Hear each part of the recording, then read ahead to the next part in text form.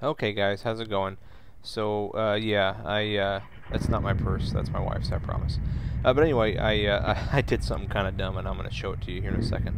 First thing, I was out here riding with a bunch of friends of mine, and we just got back a couple hundred miles, and we stopped off for a little bit of ice cream, and then we're all kind of dispersing and heading home, and I'm looking for my gloves right now. I cannot seem to find where I put them. Oh, here they are, the last of the 3 places I could have possibly put them. So anyway, I get ready, get my gloves on, and get ready to go. And, you know, all is well. We head on here to get on 44, admiring some of the other bikes, and, you know, all is well.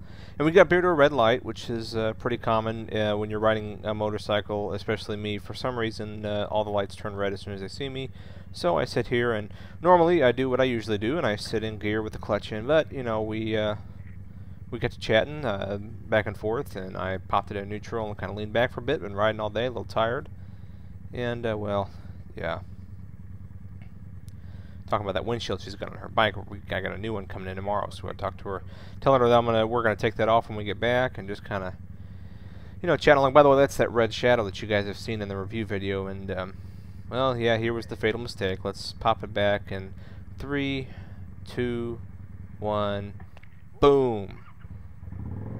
Okay, let's see the instant replay. Let me tell you what I did. Quick recovery, by the way.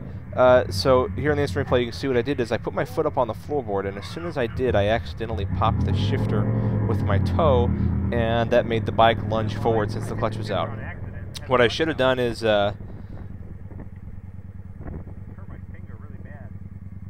it did actually hurt my finger. Actually, it did.